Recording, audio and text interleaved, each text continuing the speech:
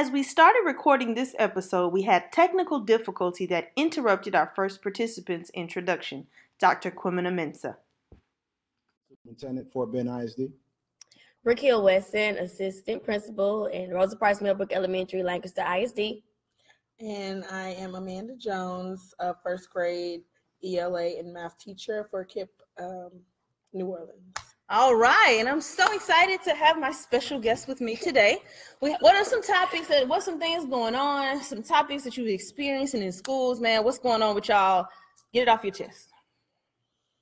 Well, we just talked about behavior, and that's something that's always at the forefront of my mind, for sure. Yes. I mean, I know, especially since we have so many different things that we have to do, as teachers, and different tricks we have to pull out of our hat, but, we still have kids that are not responding to those behaviors, and then we also are not allowed to suspend kids as much or do, other things, and it's kind of like tying our hands sometimes, and it's a little frustrating. Okay, so let's talk about this issue. I was made aware recently that there's been some changes, and students can no longer be suspended from school if they are what's the grade levels? Anywhere between whatever pre-K through second grade. Well, I know how you feel as a teacher in the classroom. Mm-hmm. You got to respond to all these different behaviors while teaching the curriculum in a certain amount of time, so you have accountability for how you're going to teach these kids and also manage their behavior socially. Yeah. But at the same time, looking at those kids as they're growing and trying to learn how to interact with others, we had to teach them lessons in the classroom, and also parents got to. So I guess the challenge is, if they're not in school, they're not learning those lessons. True. So ultimately, you're trying to create a system where you keep kids in school, because if they're out of school, they're falling further behind. See, but it's kind of like a double-edged sword to me. It's kind of like, okay, on one hand, we know that our, especially African-American students, are being disproportionately suspended, given all these exclusionary kind of discipline placements. And we know that that's bad. Yep. And we know that it happens like a lot especially with our boys. So on one hand, you want to say you can't suspend them and then expect that they're going to be able to achieve at the same level as everybody else because they weren't getting the instruction. But on the flip side, you have a teacher, let's say like I might have had like 34 kids in my class at some point when I was a teacher. Like I might have like over 30 kids. But that was at a high school level. So let's say an elementary teacher has like 20 other kids in the classroom, and little Jimmy is like constantly being a problem. Like, what are you, I mean, you don't want them to be suspended, but like, what's the alternative? It's a major issue. Yeah, that's my issue too. Because I'm in the classroom and I've been teaching in elementary, like I've taught third grade, I've taught first grade and things like that. And it comes a point when I have to worry about the other kids and make sure that they are being taken care of and they are safe.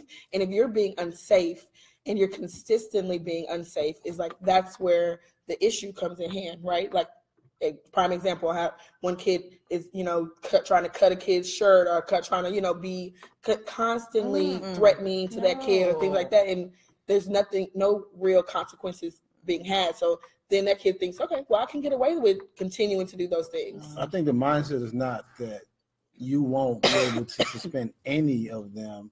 It's just that we're trying to look at reducing it so that, because there are times where there are some behaviors that people are suspending kids for that aren't even warranted. True. And when you got a kid that's in first grade that's, getting suspended because they were talking back to a teacher and now they're going to miss school, I don't think that that's a reason to suspend a kid.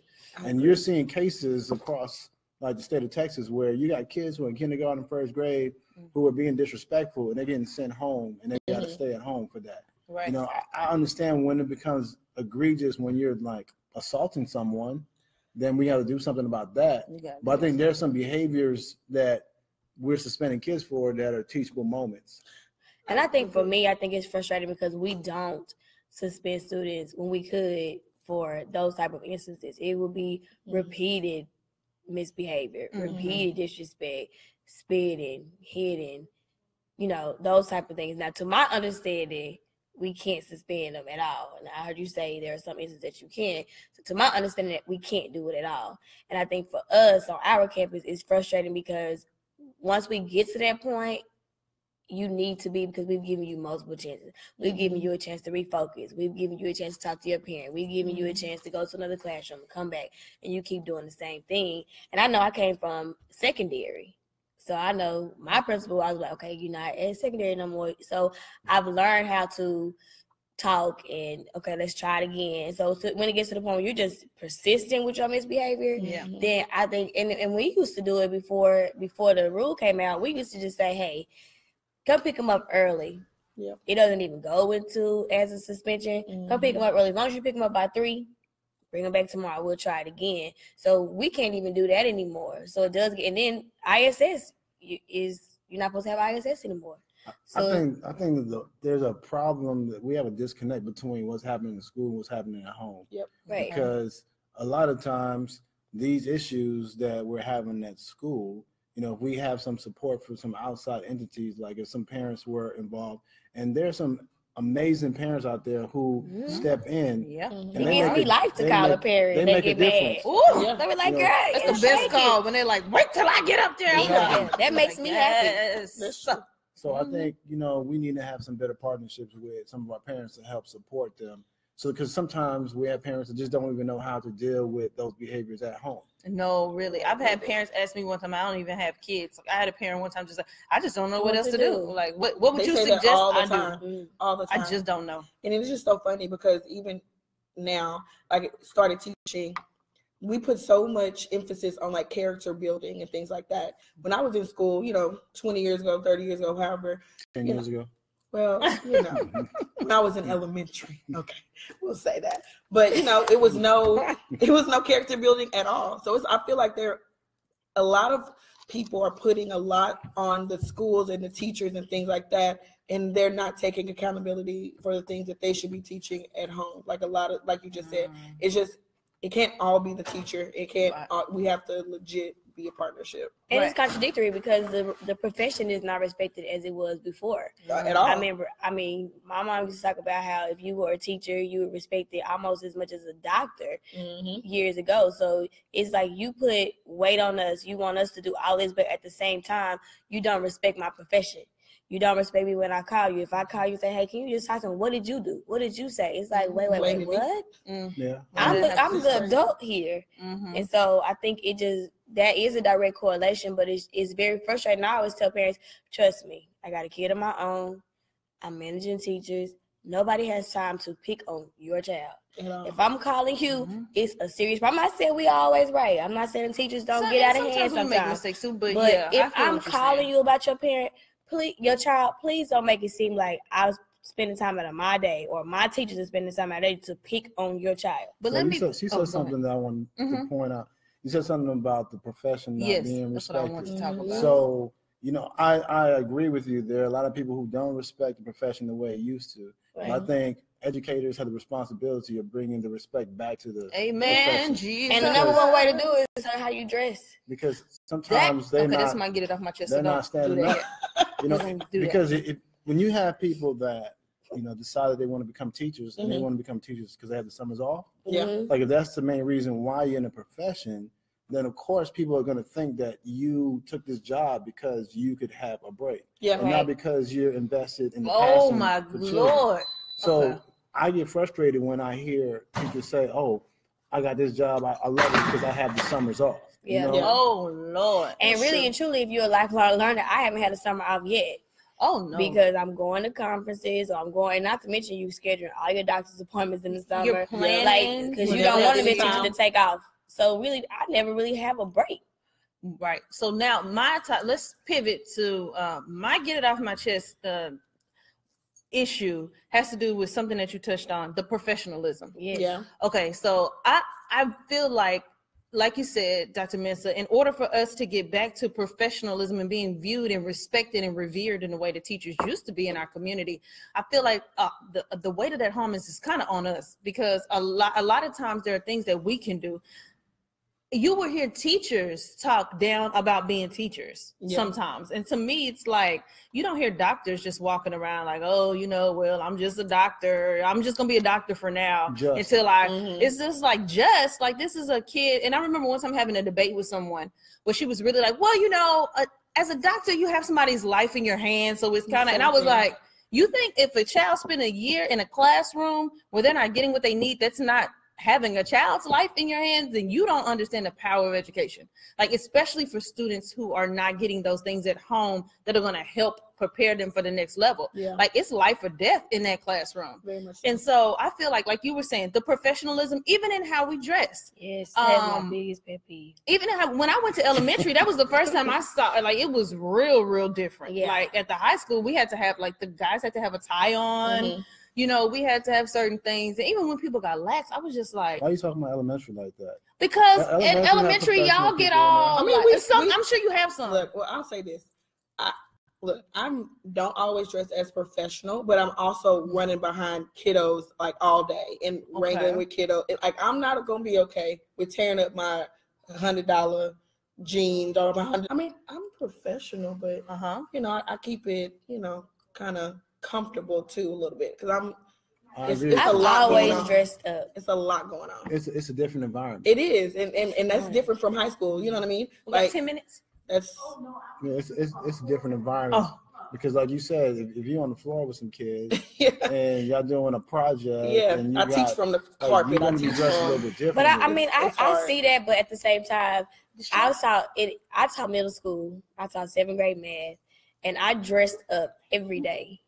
And I was on the floor with 12-year-olds. I was on the floor with 13-year-olds. And but I think we're talking about, like, just sometimes you really have on, like yesterday in tights with, like, a shirt that stops right here. Or just your whole disposition in general. Not just, like, what you're wearing, but how you're wearing it, how you talk about yourself, how you carry yourself, how you feel. Like, you can throw a blazer on and dress up something in a minute. Yeah, but you hear people say stuff like, oh, well, I'm going to teach for a couple years, and then I'm going to. But that's because they don't have the correct mindset, too. You know what I mean? Like, I've always wanted to teach. My mom was a teacher, things like that. But do I think that I'm going to be teaching until I'm, like, 60? No. But you know what I mean? This is still my passion. This is still something that I wanted to do. I went to college for it. I have a degree in it. You know, I went to education, college education for it. But I also do have other passions too, that it's just not all, you know, going to be about teaching. And I think that's important. That's important too. That's just one thing I had to get off my chest. It's nothing worse than hearing somebody just like, oh yeah, well, I might be a teacher for a couple of years, and I'm like, that's why they don't take us as a quick in and quick out profession. Like, it's fast to get in. Do you see billboards in Texas that say, want to be a teacher? Yeah. Call Texas teachers today. Like, we'll have you teaching in no time. Like, if they did that to be a doctor, like, you'd be like, I ain't going to that doctor. Like, you want to be a doctor in 6 weeks? It can't be a fallback profession. Yeah. Like, if it's like your fallback because you didn't have couldn't do this and you didn't cut, and like, you know what, I'm gonna do this, then you're gonna treat it like that. Yeah. It can't be your backup. I had somebody in an interview really kind of infer like that. Like, well, I was doing da-da-da-da-da.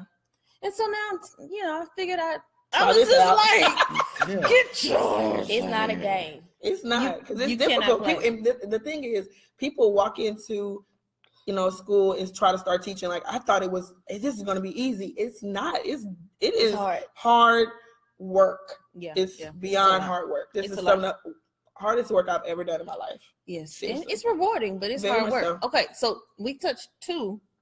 Anybody else have a different thing they need to get off their chest before I address some of the questions that have come in? Behavior and the suspensions. Okay, so let's go to here. We have one question.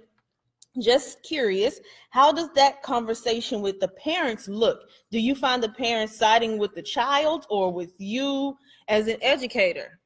As an assistant principal, I handle most of the discipline.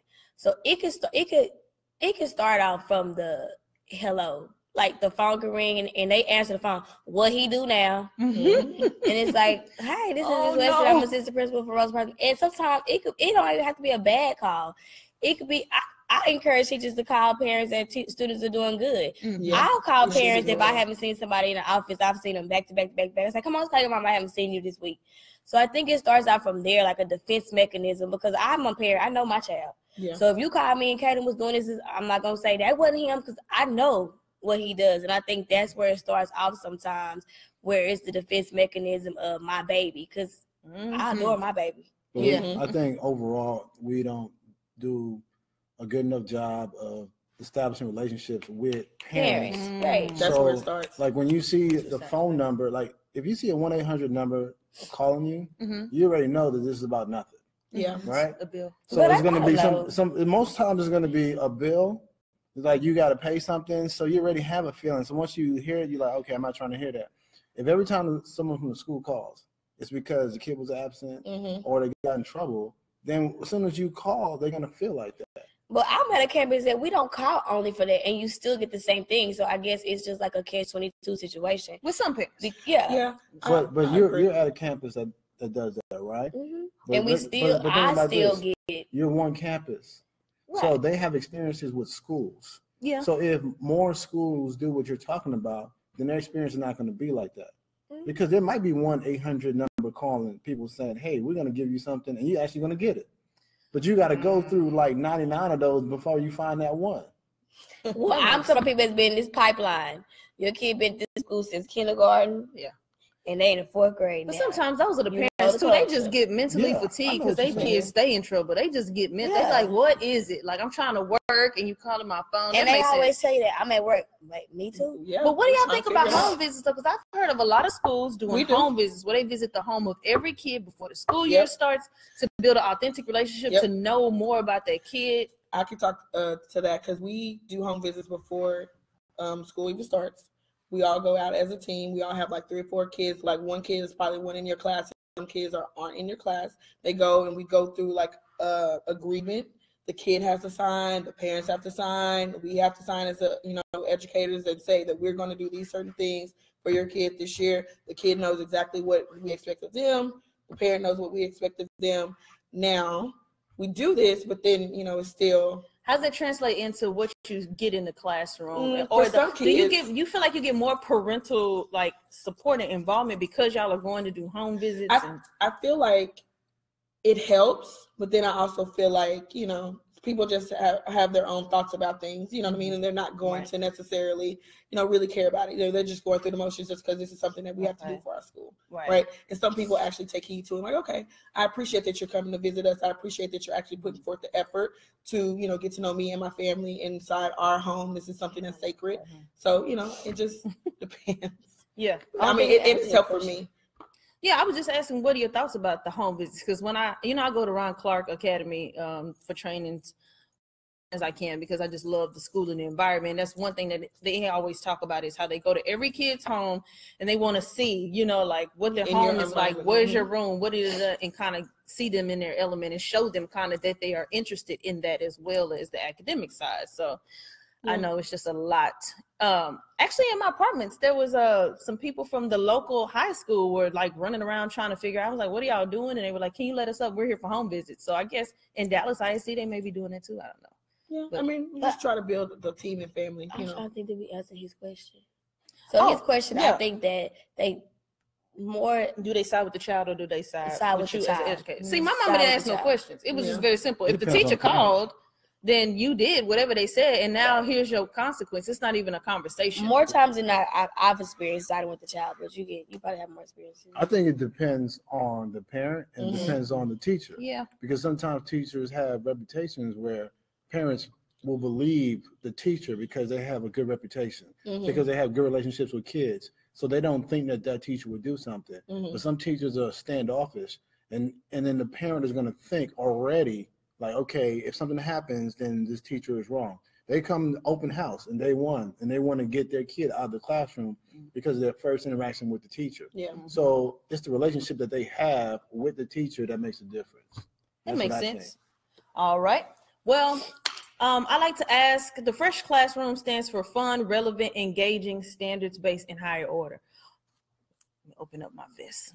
Fun, relevant, engaging, standards-based, and higher order. So when you think about your time on campuses and in classrooms, which one of those things, the last question, which one of those things just kind of emerges as something that you really feel is the most valuable? If you had to choose one, when you're looking at, man, this is an awesome classroom, or man, I just did a dope lesson today, or whatever, which one of those things kind of stands out to you? Fun, relevant, engaging, standards-based, or higher order? Man, you know, when it's like you asking me to pick. They were not prepared for this which question. Which one of my brothers do I like the most? Exactly. It's exactly what I'm asking you to do. Because he's like, all those things need to be in there. Exactly. It's an awesome class. So. I think what catches my eye, though, is fun. That's what I was going to say. That's what catches my eye off the top. Yeah. Because if the kids are having fun, then they want to return back to this place to do more of that. Right. And if they enjoy that experience, then it's a place that they can actually retain information and learn and then be successful.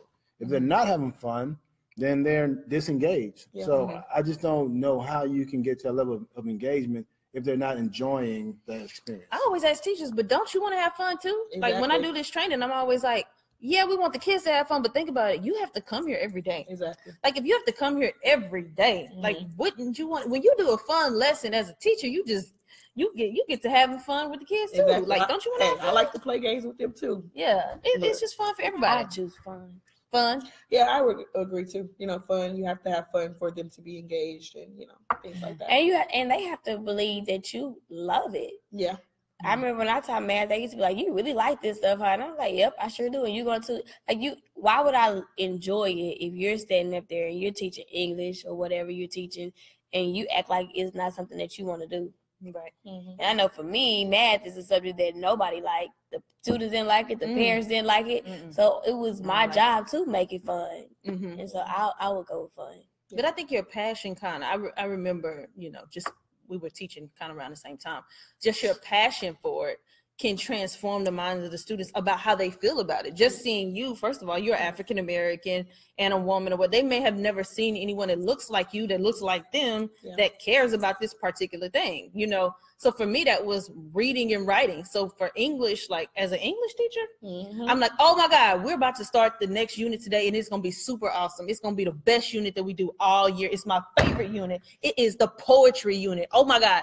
Let me tell you, we are going to write such awesome poems. I'm going to share y'all some of my favorite poems, and I'm going to write poems with you, and it will be everything. And then when that unit was up, I'll be like, we are going to do expository writing, and let me tell you what that is. Your favorite thing. It's my favorite unit. Your favorite thing. Every time it was like, because this is what you use it for, and this is why it's important that you know how to write this genre good. And when you go to college, you'll have to know how to do this and this. And it's just like, we hate writing. But if you're super pumped about it, then it's like they gotta kind of just get on board, That's true. So that's what fresh teachers do. I would like to. I'm just saying, ahead. When you think about your life, when you think about experiences, like the ones that you remember are the ones that you enjoyed the most, and the ones that were the most painful. Like those are the ones that you remember. Like you don't just remember just a bunch of random stuff because they're not that important to you.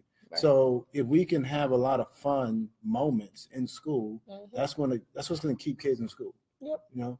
Because you got to balance it with those painful moments, because they're going to have painful moments throughout the course of their life, at home, in school, different places. Yeah. So we have to bring that fun to the school. Awesome. Last words? Do we answer all your questions? We did. Well, there was one more question, but I felt like it was going to make it a whole nother thing that we don't have time to answer today. But Miss Tiffany Alexander, I thank you for tuning in, and I'm going to take your question. What was the question? And answer it. Come on, y'all the ones trying to go to dinner. Know what the We're at a conference. We're at the NABSE conference, the National Alliance of Black School Educators, and they're trying to go off to eat dinner. So since they want the question, I'm going to give it to them. Okay, the last question is, how do we work? So y'all were talking about stakeholders and stuff. She said, how do we work to rebuild the partnership with stakeholders?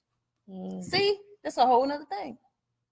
Rebuild relationships. Okay, let me give you mine. When we talk about engaging, one part of that I talk about in the training is engaging our students with the community. And so I think one way to do it is to include stakeholders. So if you're doing something in the classroom, I would bring in parents that have something to do with that profession that might tie into your unit. Any way you can involve people in the community, the police. I've had the police come to the school and we were doing a unit about police brutality in communities of color. And at the end of that unit, when they had got done writing about it and researching, we let the cops come up there. We had a thing where they worked with them. Just any ways that you can involve people organically, to me, is how you improve those relationships and partnerships with stakeholders. Make it authentic. Let them become a part of the learning. Not just we go out and do something random, but in the classroom it's separate. But showing them how these things that we're learning are really applicable to real life outside these four walls. I think to add to that, I would say we have to be real clear with our stakeholders about their role and how they can help, so they know exactly what they could do. Because sometimes they're not clear about how they can support, so they're disengaged, and some people can help in different ways. So the help needs to be clear in how they can help, and we got to open up the doors to allow them to come in. And we also got to be quicker to say that we're sorry when we make mistakes and errors, because too many times we're being defensive and we're trying to be perfect, and then that's going to turn people off. They don't want to come to a school where everyone is already right.